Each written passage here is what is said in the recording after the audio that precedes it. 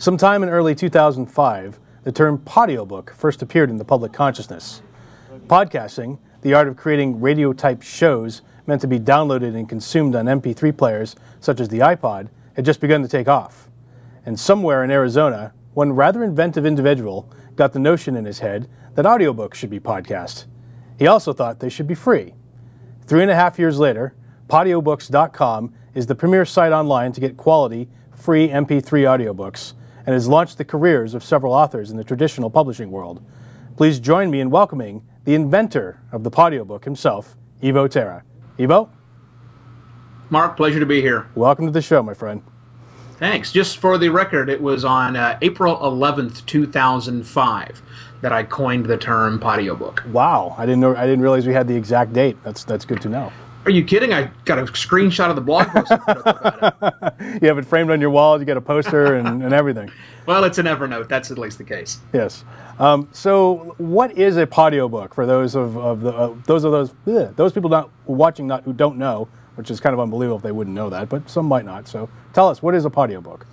Well, a podiobook in today's terminology is simply a serialized audiobook that is distributed via RSS, which you and I know as a podcast. A podcast is simply a series of files distributed via RSS. We're doing the same thing with podiobooks.com, but we've taken audiobooks, converted them into a serialized form, kind of reminiscent to the old style of radio dramas, if you will, of the 20s and 30s, but given them a new twist with the novel inside of it, and we chunk them up and deliver them out over time. So we don't call them podcasted audiobooks anymore, at least I don't. I just like to call them serialized audiobooks because we really just use the technology of podcasting, but that is where the name came from, a combination of podcasting and audiobook.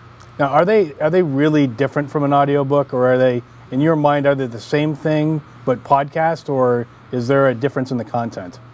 I see a difference in content for a couple of reasons. Number one is these are serialized. They're designed to be listened to one episode and then you go away for a while and you come back and listen to the next episode, much like you watch serialized television, different than you would watch, say, a movie. Right. Or a miniseries, different than you would watch a movie, where an audiobook is really designed to be consumed kind of in one sitting, or as much of you can in one sitting as possible. So that's one difference. Ours are designed to be every 20 or 30 minutes there's going to be a very obvious break, and you go on with your rest of your day, and then you get the next one tomorrow or next week. That's kind of the primary idea. The second thing that's different inside of the content is we break a lot of the rules of traditional audiobooks. Traditionally in the audiobook world, sound effects, having cannons explode, even having bed music is really a no-no. We don't adhere to that standard. We're okay with letting the producers take some poetic license with that, if you will. Some of them just sprinkle them in here and there. Some just put audio music or audio bed tracks underneath their intros and their outros for each episode. Some are a little more enterprising and have decided to score their entire audiobook. So we give them a little bit more freedom than you're going to see in a lot of audiobooks. Yep. So how do I get a podiobook? How does one go about obtaining them? Well, you go to podiobooks.com first off. We're not the only place you can get serialized audiobooks, but we're definitely the largest. And every time we find an author out there who's doing it on their own, we reach out to them and say, hey, would you mind if we put your books up as well? Because we're a free service and we're the place to go to. So you go to podiobooks.com and you search around. You find something you're interested in. You look at the charts. You kind of browse through whatever you'd like to do. You grab it and you simply subscribe. Still a strange term when we're talking about audiobooks, but this is a remnant of podcasting, and so you subscribe and we generate for you an RSS feed that contains these various episodes starting with chapter 1. You take that feed and you plug it into a tool like iTunes. I think almost every computer in the world now seems to have iTunes installed with it. And iTunes will periodically check that RSS feed for new episodes. And every time a new episode is available, it downloads it, it puts it on your iTunes. And if you're walking around with an iPod, like many of us are, it'll automatically transfer that to your iPod. And you're listening one episode at a time until that book is completed. What if I just want to grab all the episodes and, have them all in my MP3 player? Could I do that? You sure can, if you know how to do it. In all honesty, that's been problematic. Traditionally, audiobooks, you go and you click and you download the entire audiobook. Well, with us, we've broken them up into serial, and it's a little difficult. But you certainly can. Once you've subscribed to a feed, inside of your My Subscriptions tab, we have a link that says Release All Episodes Now. And that will push out every single episode available of that book into your RSS feed. You then have to go into iTunes or your other podcatching software and tell it to get all items, because by default its behavior is simply to download the most recent file. Right. Beat that, and then you got them all, and you can put them all in and listen however you wish to do it. Knock yourself out. Now, you also have a channel on iTunes, so I don't actually have to go to the podiobooks.com website. I can just go into my iTunes and type in Podiobooks and find all the same books. Is that correct? That is correct. That's a relatively recent development. Big props to Scott and Pete over at iTunes for letting us do that. Yeah, we basically have a mirror of our site over on iTunes. So if you're an iTunes user, just go to the iTunes Music Store and type in podiobooks.com. You'll see a link to us come up as one of your results. You'll click that, and you'll be taken to our page inside of iTunes. It has all of the same books we have at podiobooks.com, with one big difference. With iTunes, there is none of this custom subscribing idea. So you get a single feed for a book, which means if the author you want to listen to is on episode 13 of a book that's probably going to take them 30 chapters or 30 episodes to finish, the most recent episode for you is 13. So you have to back up and get 12, 11, 10, all the way down to 1, and start your story there and listen forward. That's the benefit of podiobooks.com, is that customized RSS feed, so we start every subscription from you from square one. But you have to go to podiobooks.com to get that. It's totally free, and you can drop it into iTunes. So either or. If you're a big iTunes user and you want all the files right now, just go to iTunes. They're all there. Now, how has that affected your numbers? Has having that new page up, this new development with iTunes, has this increased your footprint significantly, or how about doubled? Yeah. Okay. So it's had a big effect. Yeah. Big effect. Yeah. Just a few short months ago, we were pushing out somewhere in the neighborhood of 30 and 35,000 episodes. That quickly grew to 50 and then to 60. And yesterday we had our best day ever. We pushed out a little over 81,000 episodes, and it was at about the exact same time we got that new iTunes page. So that's definitely a direct correlation if I ever saw one. Wow. I guess so. So. What makes a good podiobook, in your opinion? What are the people that succeed and tend to get loved? What is it that they do that's different? A couple of different things. One is the content. Obviously, there are some books that I think lend themselves to not only a better audio experience, but also a better serialized experience. And those are, if you're a big cliffhanger type person, if that's your writing as a cliffhanger style at the end of every episode, man, people just kind of eat that stuff up. That really compels you to keep listening and wanting more of that. So I think the story has something to do with it. I also think its production quality has a significant amount to do with it. Some people are able to get by with a really inexpensive rig, like $20 worth, and record a decent sounding book. Most of the people that have found success on podiobooks.com have invested a little bit more of that, not tens of dollars, but hundreds of dollars, and it's usually a low hundreds of dollars number to get a better sounding audio rig. They also tend to take a little bit more time and care and not just rush it out. They do spend a lot of time editing. Editing is the longest process of this whole process, outside of writing the book, obviously. But spending a lot more time editing the audio files as you do them makes a lot of sense. And the third factor is truly what I call the Trent Reznor effect, right? And this is an author who has figured out how to relentlessly connect with their fans. It's not the Ron Popeil set it and forget it mentality.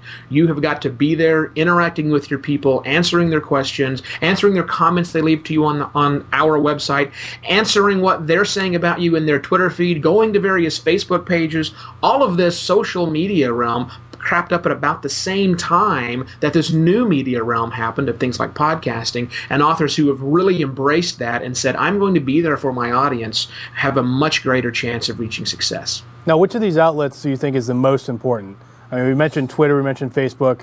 Goodreads, does that factor in at all? What do you think is the most important? To me, you're asking a question about strategy in social media, which is what I do as my consultancy gig. And there is no single tool that's right for everyone. Tools are usually the last thing you look at when you're figuring out your social media strategy. And you always start with the people. Where are the people that you are trying to reach, and what activities are they doing online, and specifically where are they hanging out in the social media realm? So if you're going to follow in the footsteps of authors who've come before you, if you're not a science fiction book, well, Twitter and Facebook are going to be very popular places for you to be, because that's where the trail has already been blazed. But if you're a nonfiction author, then places like LinkedIn may be a much more adequate place for you to gather support, especially if it's a book about business, and some other more business-specific places to go into. You mentioned Goodreads. I think Goodreads and Shelfari and other places like that are really book sharing services can do fantastic jobs as well, if in fact that's where your audience hangs out. It's difficult to put a finger on where's the one place to be.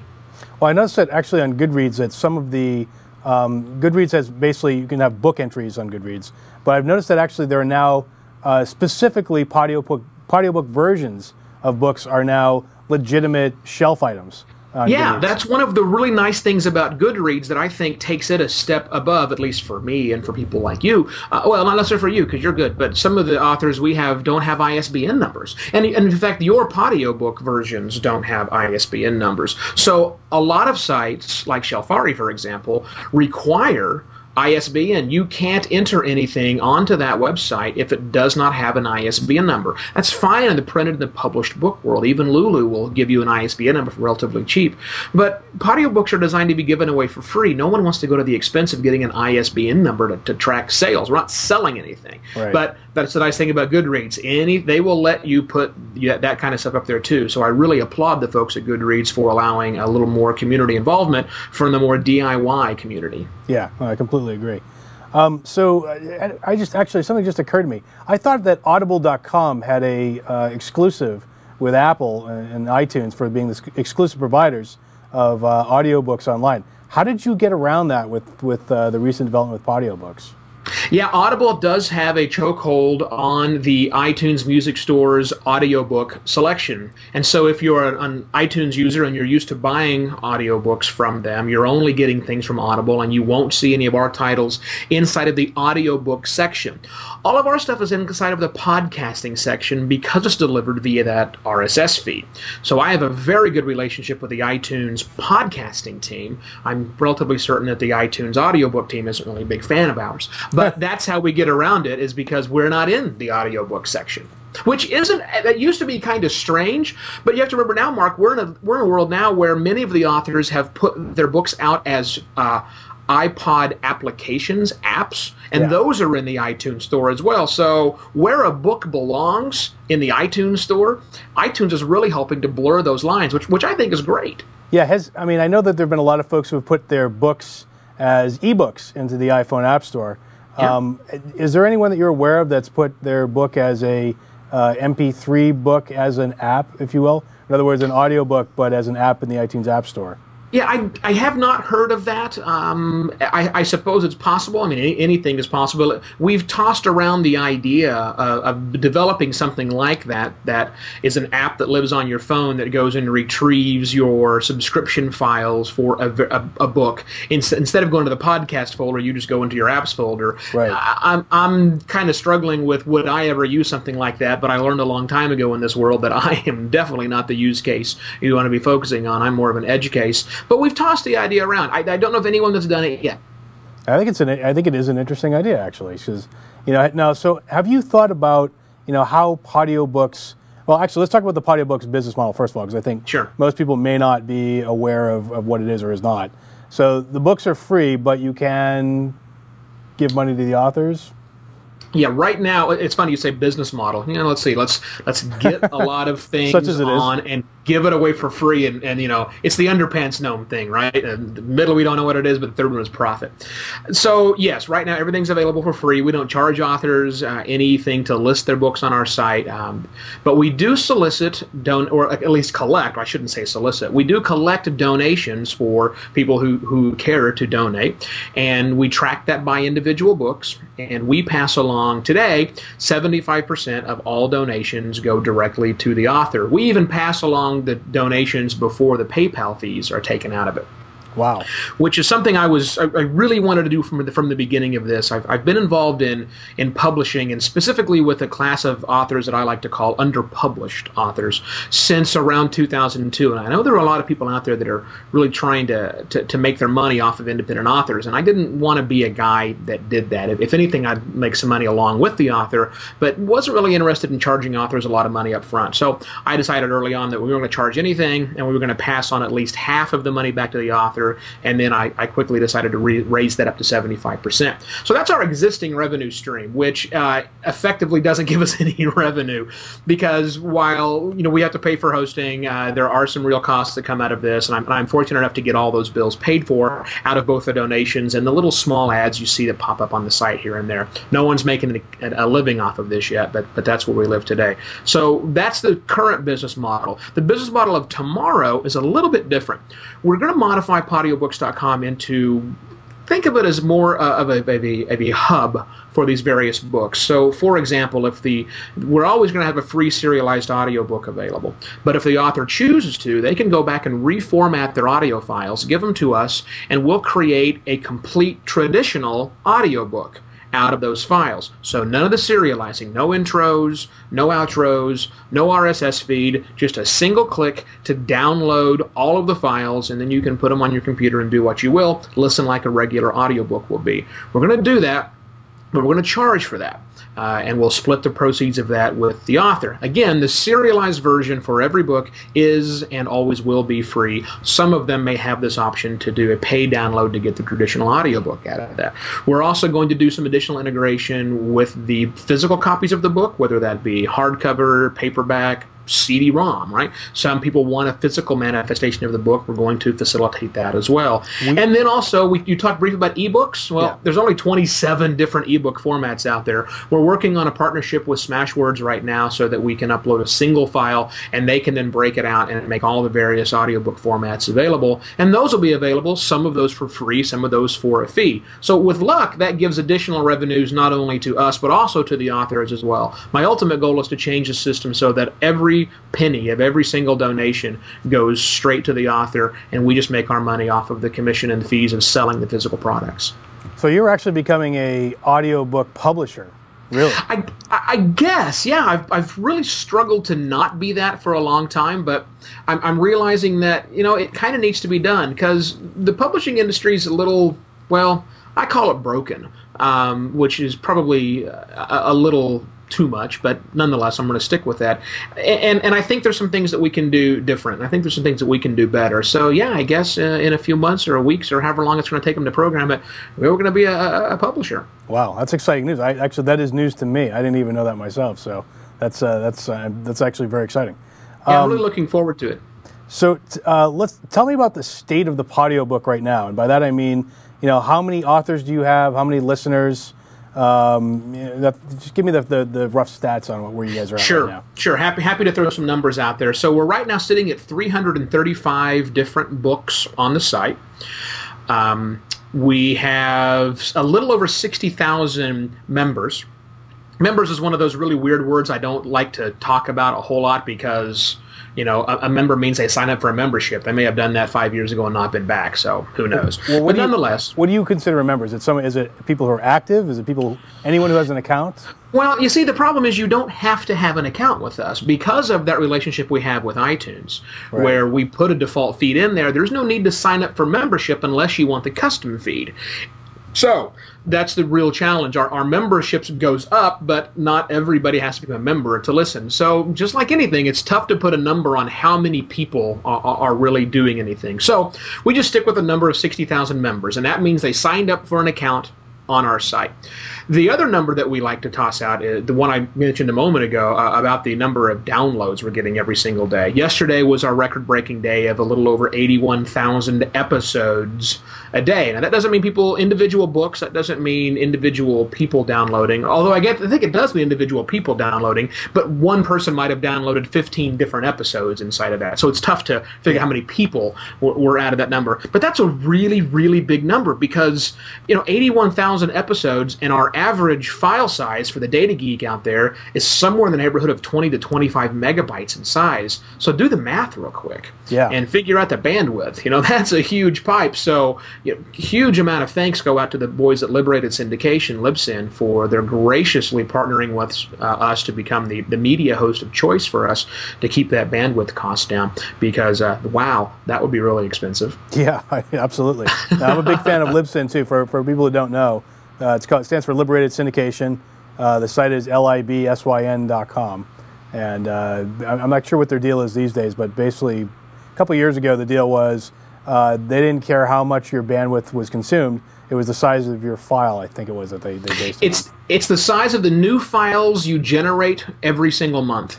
So the last numbers I saw was if you would like a 50 megabytes a month, which is about a 10-minute show, 10 to 15-minute show every single week, will get you to about 50 megabytes.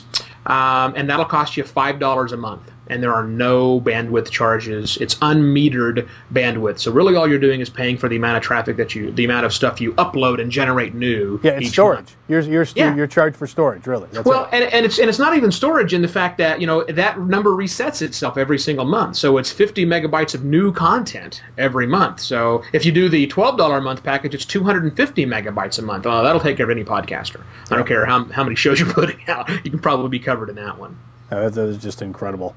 Okay, so let's go back in time to when you first had the idea for Podiobooks.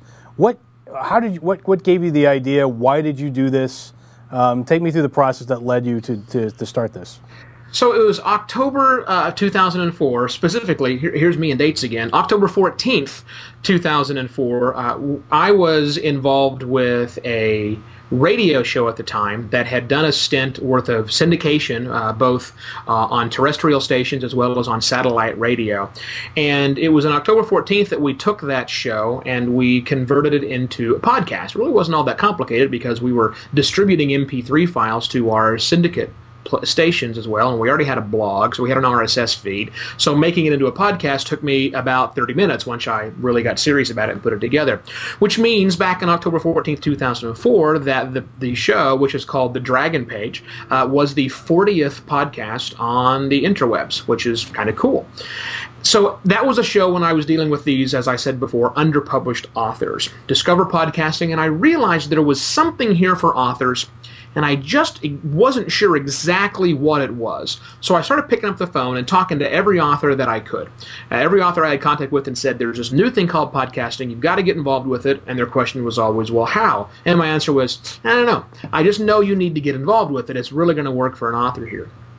It wasn't much later that I got a phone call back from T. Morris, friend of mine, and he said, I got this interesting idea. My second book is coming out in June or July of 2005. What if I took my first book, which has already had its print run, and what if I recorded one episode a day, or a month, or a week, whatever the time, I guess it was a week, and put it out as a podcast. What do you think? Can you help me with that? I said, sounds like a novel idea, no pun intended. Let's give it a shot. So he did that. It seemed to work out really well. It wasn't much longer after that that I got contacted by a guy named Scott Sigler. And Scott Sigler says, hey, I got this great idea, and I want to be the first one to do it. And I said, well, how about if you're not the first one to do it, but you're among the first ones to do it? What do you say? So I helped him start putting out his book. And then I talked to a guy named Mark Jeffrey, and we started putting out his book and I found a guy in New York City putting out his book, and another guy in Scotland. So I had 5 books within like a 2-week period that were all doing this. And so that's when I realized, okay, something is happening here. I need to do more with this, and I need to have a place to wrangle these things together. And more importantly, some of these books, if I don't catch them when they first start, I have to back up, and I don't like to back up in a podcast feed. I want to start it when it's number 1, or I want to start it on show 47 and keep on going. But a book doesn't work that way. I can't start a book from episode 47. I got to start from the beginning. So that's when I had the brilliant idea of coming up with this customized RSS feed that would reset for everybody that came in to get it. I announced it on the show, the Dragon page I was talking about before. I announced what I was looking for, and a guy named Chris Miller sent me an email, and he says, I think I can whip that up for you. And in a weekend, he put together the basic engine that still powers Podiobooks.com today. And the rest, I guess, in September 1st of 2005, we made the site, which pretty much looked today as it looked then, live and happening. And here we are almost 5 years later, 4 years later. Yeah, 4 years now. So now, and in that time, actually, several authors have graduated, if you will. So now you have Scott Sigler, who is a New York Times best-selling author, and has a huge career now. And J.C. Hutchins is not far behind him. And not to mention some of the other folks, a lot of people have gotten book deals. And when someone goes and gets, my question is, when somebody goes and gets one of these deals, do they then come back to you and say, hey, I got to take my book down because the publisher's, a little bit tweaked, that stuff, it's basically an audiobook version, is up for free. Has there been any of that blowback from the regular publishers? Fortunately, there's been a very, very little amount of that sort of blowback from publishers. By and large, 90% of the time when a book is optioned, when a book is licensed, when a book is whatever else we want to call it, the author has been successful in convincing the publisher to keep the book going on Podiobooks.com and to keep it available for free, for the very simple and logical reason of that's why they got the publishing deal in the first place. So why take that option away? We're also fortunate that people like Cory Doctorow and John Scalzi have kind of led the way before and showed that you can give away content for free and turn around and sell a different version of that content and make money at it, and it'll actually work. We're kind of the first ones doing it really with audio, but nonetheless, it still exists.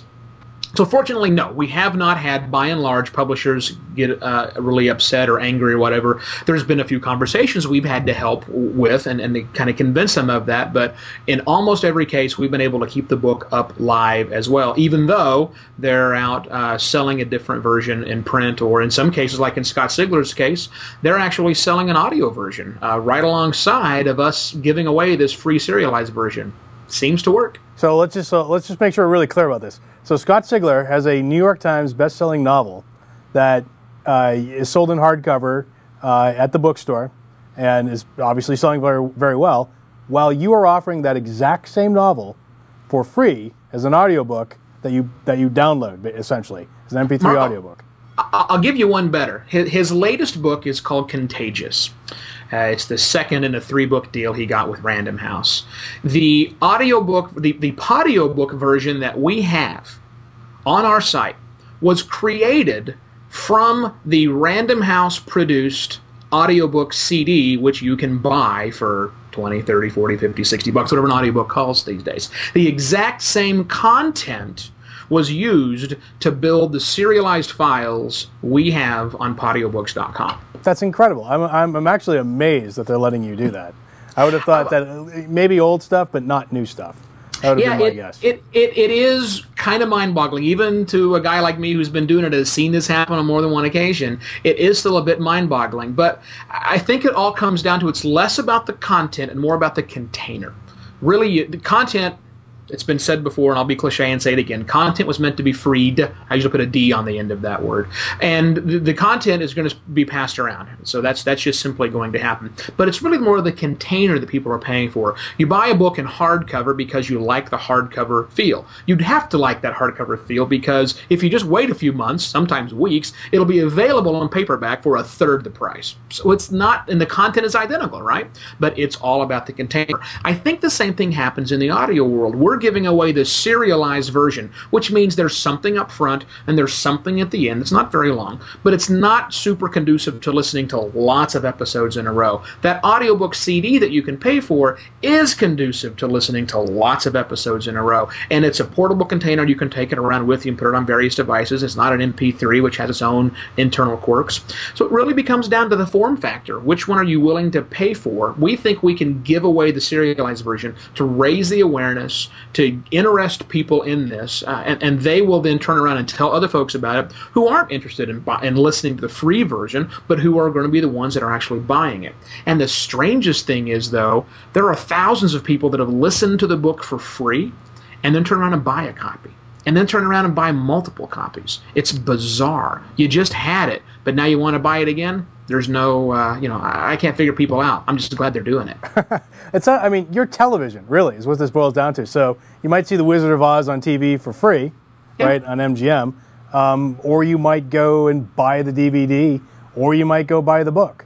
That's exactly right. Would you say that would be a fair analogy? I think it's a very fair analogy. There are lots of ways to get the content that you want, and let's have an open conversation about piracy for just a moment here, and illegal file sharing, which I like to use that better than I like to use the word piracy. Again, the content's there; they're going to get it, and it's not really the giving this stuff away for free we have never seen, and in fact I have several studies outside of audiobooks.com that shows giving away one version for free always, not almost always, but always causes a boost in the sale of the non-free versions. We've seen that time and time again. The big concern was going to be, but they'll just steal it, they'll pass it around, or they'll do it. Well, hey, no, none of that stuff actually works. Getting free stuff out in the marketplace boosts the sales of your premium stuff. It's happened time and time again. Ride that wave that hopefully never stops. Right.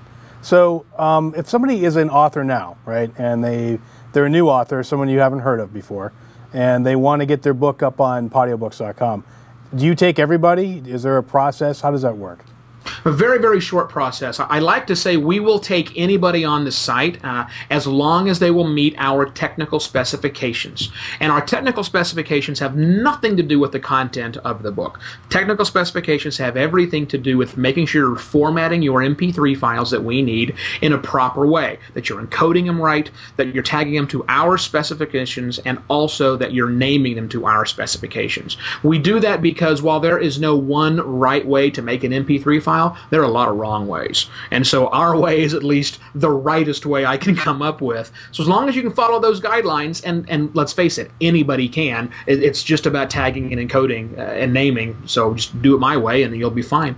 And we'll take the book. We do not edit for content. I will give suggestions. When people make a submission to me, I will go ahead and listen to the file, and I'll make audio editing suggestions. Like the biggest problem is people aren't maximizing their volume of the file, can you imagine that if that was on the radio? If every song on the radio was at a different volume, you'd go nuts. You couldn't move but that's a problem we have inside of the podcasting world. So I try and encourage people to get their volume maximized. I try and say, your intro's like 5.5 minutes long. Gee, that's a lot. Maybe you should shorten that up so I can get to the content better. Put some more stuff in your outro. I give creative suggestions like that, but it's completely up to the author whether they take my suggestions to do that or not. At the end of the day, as long as they meet their tech specs, their book goes up on audiobooks.com. Cool. So if you are TV, essentially, you're the sampling mechanism, television supports itself via ads. Have you guys, and it seems to me that since you're serialized audiobooks and people download the files one at a time, you would be able to easily have timely, maybe even geographically targeted ads in the audio files, either at the beginning, at the end, or in the middle. And I know you guys have thought about this or played around with it. What has been your thinking on this over the years? Well, so the short answer is we can do it all. The nice thing, again, about the liberated syndication tool, Libsyn, that we have is they will allow for dynamic inserts into the audio files. And we can do it on a geographical basis. So I have a history in the ad space, in the online ad space. To me, I look at something that's getting 80,000 downloads every single day. And we're not getting it every single day. Those are yesterday traffic, but give me 2 weeks and I think we'll be there every single day, the way the traffic's growing these days. But yeah, 80,000 episodes are downloaded by people all over the world, most of them here in the United States, obviously. We do have a tool which will allow us to insert ads across the entire network, inside of individual books, or even into individual episodes inside of books, and then we can break that down further by geography. You want to run an ad campaign just in Detroit? Great. Although, why Detroit? No one lives there anymore. But I mean, that's the idea. We can break this down geographically and do it. In fact, not only can we do it, we have done it. We've done a few campaigns, probably a grand total of 5 in the last 4 years that we have done. There's 2 challenges to actually making this a viable and a going concern, and why we can truly sell advertising. 2 challenges. Number 1 is staff. We do not have at podiobooks.com anybody on staff who is actively out there trying to sell advertising for us. I think it's a possible somebody could do it if somebody was, understood the concept and could go out there and create that. So that'd be great. But the second problem is our stuff is really unlike anybody else's stuff. TV's got a long history, and I'm sure it took them a while before advertisers come on board. Well, actually, TV was created by the advertisers, but forget that for a moment. So we don't have a model we can go up against and say, we're just like this. Podcasting has now, I guess, a more rich history of selling ads inside of them, but podcasting content changes every single week, and it can move around, and there's highly focused. We're doing books, and the most of them we're doing are fiction books. How many books have you seen that have an ad associated with the book? And it's not all that common. So those two problems kind of combine together to really limit us in selling advertising. I would love to have ads running inside of every book. Now, I know a lot of people are going to freak out and hate that idea, but they're short ads, they're unobtrusive, and advertising is what makes free things like us work. Right now, it's the generosity of Libsyn that's making us work, and if that were to change, I've got a bandwidth bill that's in above $10,000 a month I wouldn't be able to pay. Right. So advertising, please. I think we really could do a whole lot more with that, especially when we have these no ads inside of the downloadable audiobook version available. Now it's even more attractive, right? Like, let's put ads in that one. If you're tired of the ads, great. Jump over here, get the downloadable, and you can skip them all. You just pay us a few bucks, and you're good to go. How many have you put a rate card together? I mean, how hard have you tried to sell these ads? Haven't tried very hard at all, other than working with the Liberated Syndication advertising department. We've tried various price points, and they've tried various price points. It seems to be the one that we have gotten more than one time is a $12.50 CPM. And for those of you that are not in the advertising world, that means cost per thousand. What the downloads would be. So $12.50 to get downloads. So I've got a package that I put together. I haven't published anywhere because no one's really requesting this or not. We can do things for $500 a week. In fact, I can do $500 a month on various things and run lots of those together. We've got enough to do thousands of dollars a month, but a lot of companies want to test the waters out for this. So that's about as close to putting together a real rate card as we have, and me pushing the envelope. I'm not a very good salesperson, so that's my limitation. Well, okay. So we're almost out of time here, but I do have one other question. Sure. Unrelated to audiobooks. What out there in terms of book technology do you find exciting right now? I mean, there's the Kindle, books on the iPhone, Scribd. What is it that you like? Is there anything out there that's really sort of making your eyes light up? Well, I like the idea of the Kindle. I like the idea of the, what do they call it, the plastic paper? Is that what the other one is called? Plastic Logic. That's the other one is called. I like those as ideas and concepts, but I'm afraid they're not going to take off because they're dedicated single devices. I'm the recent owner of the Palm Pre, the iPhone killer, if you will. But it's not going to kill the iPhone. The iPhone's going to do just fine. The Palm Pre is the new one. I'm liking this as a device. There is an ebook reader on it, but it's not the best in the world because it doesn't have a whole lot of titles inside of it. So I can see more of those.